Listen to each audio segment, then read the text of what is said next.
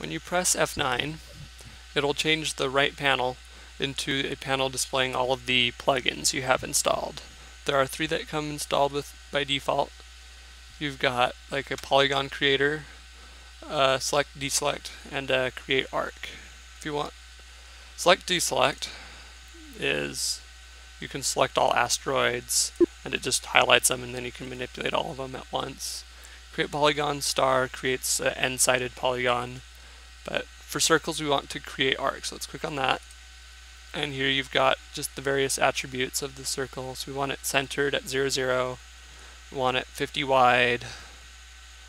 50 wide is the default width of a wall. That's what these other walls I made for the edge of the level are.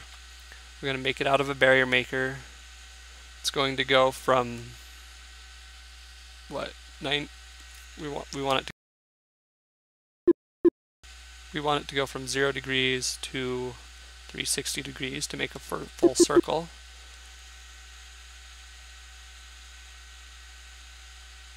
Let's put this in really quick.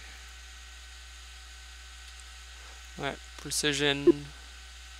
I think that's how many nodes it puts in. The radius of the circle. I think that's good.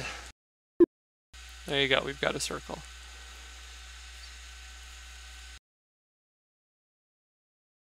Go save this one more time. Test it to make sure it's still good.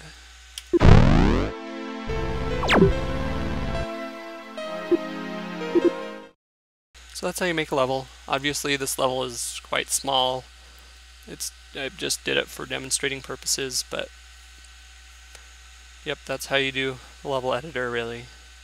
So go mess around with it and see ya.